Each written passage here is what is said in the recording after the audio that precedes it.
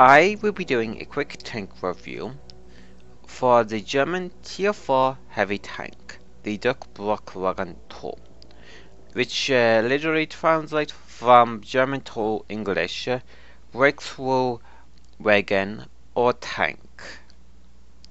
This vehicle for a Tier 4 heavy tank, it is not that bad nor good. You have relatively decent armor at this tier, and the choice of gun that you have is not that bad nor good. But the one thing that makes this vehicle somewhat good is the matchmaking. This vehicle have preferred matchmaking between tier 4 to tier 5. So that is quite important, because if this vehicle did see tier 6s, it wouldn't be that good at all. So tier 4 to tier 5, well, it can do well enough still. This vehicle, it is a early heavy tank, so you can play this well enough and use the same tactics that you learn in the DW2 here. Use it on the 3001, the VK36, and the Tiger 1 as well, as a lot of these vehicles are roughly the same in the way how they perform. Let's get into the vehicle stats. The vehicle stats. When the machine is fully upgraded, it is not that bad nor good. From now on, I will just call this vehicle the DW2, just to shorten the name of it, from Wagon. The vehicle hit points, you have a decent amount of hit points, 440 hit points. That is roughly the same amount of hit points that you would have on the Type 95 and the B1 heavy tank. As a heavy tank, the vehicle, it is slow, so you will not have a good horsepower to ton ratio with this tank, even with the top engine. As a heavy tank, you will have a bad camera rating due to the size of the vehicle and it being a heavy tank. The top engine, this engine will give you the best horsepower to ton out of this tank. The 300 horsepower engine will have a 20% chance of engine fire. Be careful about that. Also, this engine, it is used on other vehicles as well. The horsepower to ton ratio for this machine, it is 10 horsepower to 1 ton.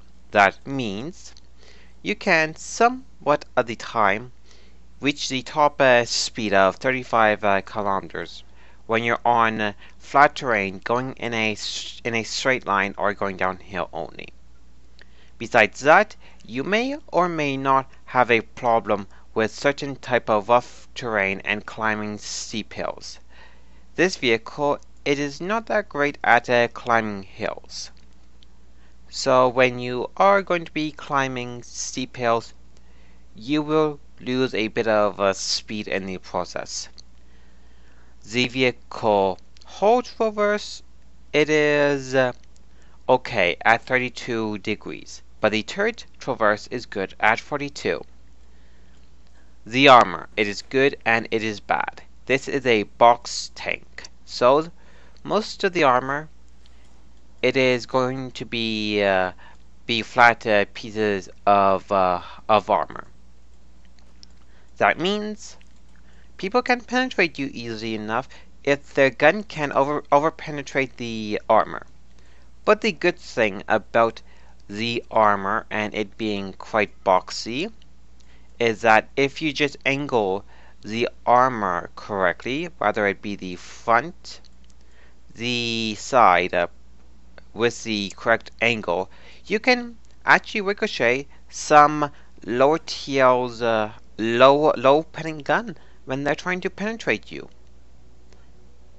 But most guns up to tier 5 can penetrate you easily enough, so be careful about that. The armor, it is not that thick, so a well-placed shot from the side, rear, and front, and then especially the turret here as well, if the gun can over-penetrate the armor value, there is a chance for the crew member to be injured and the module to be damaged as well. The gun I am using the 5cm L60 gun. This gun is pretty good when you are going to be playing more of a distance support vehicle. The pen and the damage output, it is not that great, but with the accuracy and the aiming time, most of the time if you fully aim in, you can actually penetrate tanks at a distance while playing this as a somewhat of a medium distance sniper. As in the one replay, I will show you the rate of fire and how well you can do in this tank if you are actually going to be playing this as a bit of a sniper. Also, another thing that I forgot to mention, the gun depression. It is quite good. 8 degrees downward, 20 degrees up, so you can sorta hill fight with this if you must. Also, due to the weight of the vehicle, you can actually have ram kills just from people trying to ram kill you. Now, if someone is going to ram kill you, there is a chance that they may kill you in the process if they have more hit points than you. So be careful about that. The view range, it is not that good, 330 meters. When you add in coated optics, binocular telescopes, and have a good crew on top of it as well, you can potentially easily reach the maximum view range in game with this tank. You have a very good radio, up to 710 meters. Let's cover the research part now. The research for the vehicle. It's an easy tank to go through. I would recommend that you research all of the equipment on the vehicle, as it is going to be used on other vehicles within the German tech tree as well. If you went through the German medium line, then you will have the guns unlocked on this already. The top radio, the top engine, you would have this unlocked already if you went through the Sturmmeer, the VK 2001D. Besides those pieces of equipment and the radios that lead up to the top radio, you will have to research everything else on this vehicle. To begin off with the tracks, you will be needing the second pair of tracks to mount everything. This second pair have a better hold traverse from 30 to 32. Engines. The first engine, it is not that good, 250 horsepower. The second engine upgrade, you get an extra 15 horsepower. You're going to be a slow heavy still using both of these engines. All of the engines here have a 20% chance of engine fire. Now, the last engine, this is where it gets to be good. You have a 300 horsepower engine. That means with the horsepower to ton ratio, you will have 10 horsepower to 1 ton. That means this vehicle with the top engine It is not a fast heavy, nor a slow heavy. Using the first two engines, this vehicle would be slow. The radios, you would research them on the appropriate vehicles that would lead up to the DW2. If you just came from the Tier 1 and straight to the DW2, then you will have to research the radios. You will begin off with the FUG5 radio, the FUG7 radio. It is used on a lot of vehicles here, so you will be able to use this on a lot of vehicles within that a tech tree. Once you have researched this radio, the FUG12 radio, it is usable on a lot of middle to high tier vehicles. So you will have to research this radio if you have not unlocked it already. The turrets, they have the same stats when it comes to armor, turret traverse, and view range. I would recommend that you get the top turret just for the increase in the hit points that you will be getting, and the slightly better gun handling stats for either of the two guns that you are going to be using. You have a choice of two guns that you are going to be using to get the necessary experience points to move on to the Tier 5 tank in the lineup. The L60 gun, it's a faster firing rate of gun with a decent pen and damage output per a shot. And the gun, it is not that bad if you fully aim with the gun when you are trying to play this as a bit of a medium to a short distance sniper with accuracy 0.39, aiming time 2.2. So this gun, it is generally okay when it comes to all of the areas. It is not that great nor bad, but this gun, the 7.5 L24 gun, it's a howitzer at this tier. The rate of fire, it is okay, about 15 rounds per a minute.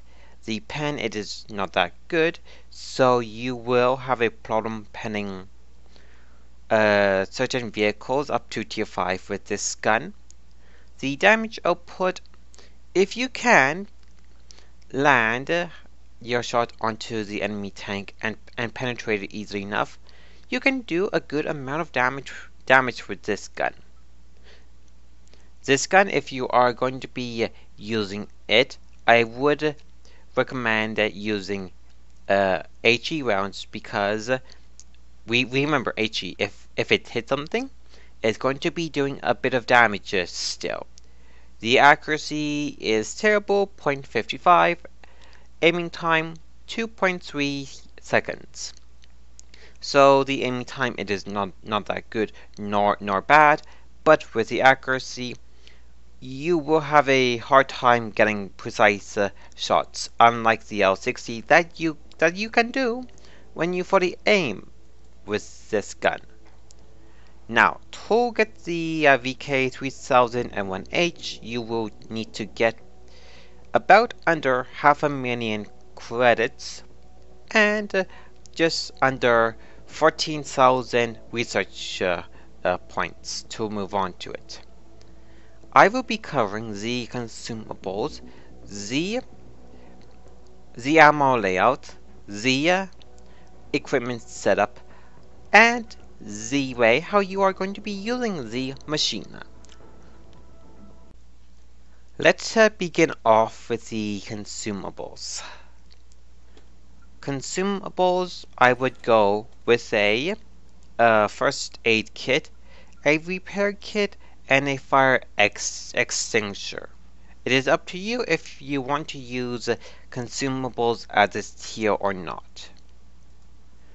This vehicle carries a lot of ammo. If you are going to be using the 5 centimeter gun on this tank, it holds 120 rounds of ammo. So most of the time you are not going to be running out of ammo in this tank. The main ammo type you're going to be using, it is AP APCR. AP, you can penetrate most targets easily enough if you know where to shoot at.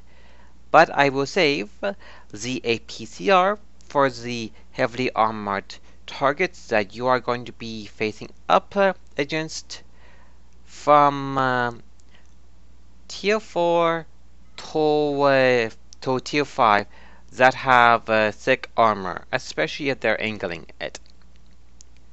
APCR will cost you 5 gold or 2,000 credits.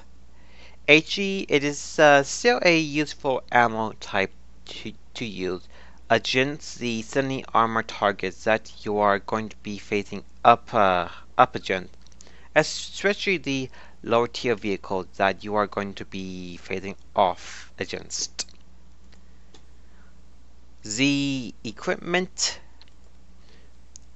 you can go with vents to improve the crew by 5%, toolbox to get your repairs done faster, the enhanced gunling drive to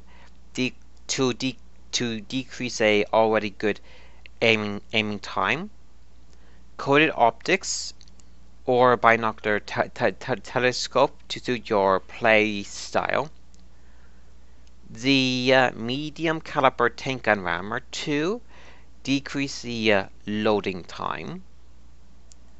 Now, as a tier 4 tank, the matchmaking for this vehicle will be from tier 4 to tier 5. So if you play to the vehicle's strengths and weaknesses, you can do quite well in this vehicle. Now, how are you going to be playing the DW2? This vehicle, you can play it as a front line vehicle if you know what you are doing.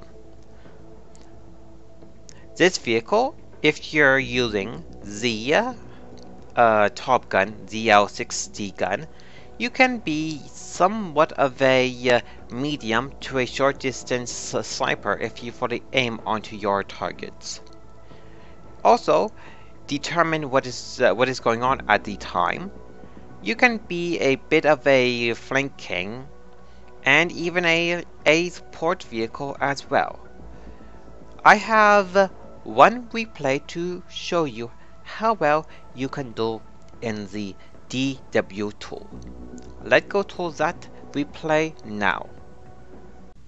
This replay, I will show you how well you can do in the DW2 if you are going to be taking advantage of the very good rate of fire that the DW2 have with the L60 gun.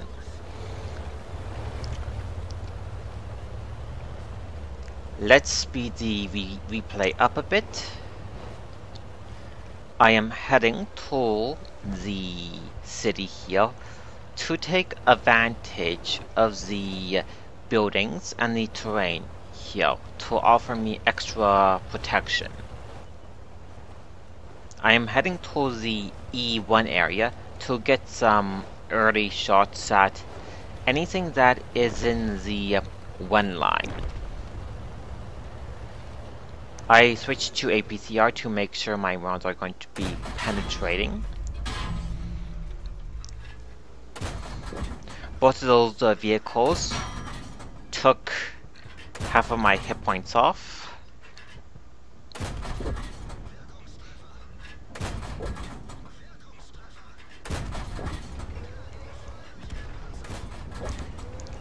Just by the rate of fire alone, I am reducing both of these vehicle hit points down to potentially being one-shots by the artillery.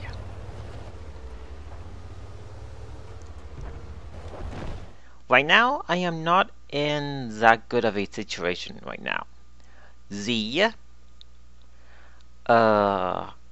Su-85B and the Marder 38T, both of them reduced my hit points down to 46 hit points.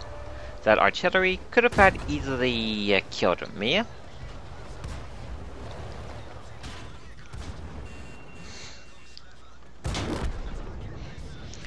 Fortunately, the M3 Lee only tracked me if he aimed at the front armor of the DW.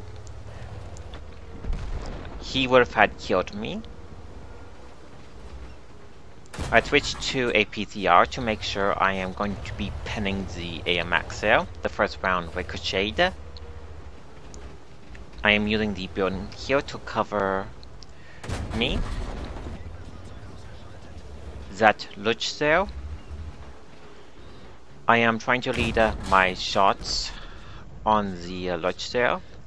I got my first shot off, but that lodge finished me off. This replay I did well enough in. For the 3 kills that I got, I did about 750 damage. That is not too bad for a low damage per a shotgun. Let's go to the garage now. Let's do a brief recap on the DW2. As a tier 4 heavy tank, it is not that good nor bad for a heavy tank at this tier. Remember, this vehicle have preferred matchmaking from tier 4 to 5, so you will never see tier 6 tanks in this tank. This vehicle, it's a good training vehicle to learn how to angle flat pieces of armor effectively, because you will be using this tactic at the tier 5, 6, and even the tier 7 Tiger one when you get to it. Also, the DW2 plays roughly the same as the VK at tier 5 and 6 area, but with minor changes to it. This vehicle have a lot of the same weak spots as the rest of the vehicle, such as the machine port, driver's port, lower plate, and etc. The DW2 overall, it's average. It is not that great nor bad, but once you get used to the vehicle's strengths, weaknesses, and know what you are doing, you can do quite well in this tank. This tank, if you are at the wrong place at the wrong time, without backup, or you're going up against a enemy tank that can over-penetrate your armor and have a fast-firing gun, you can be killed easily enough. Be careful about that. I hope that you learn a thing or two about the DW2 and how to use it properly. If you like this video, leave a like, a comment, and even follow my channel as well. Good luck on the battlefield, everyone.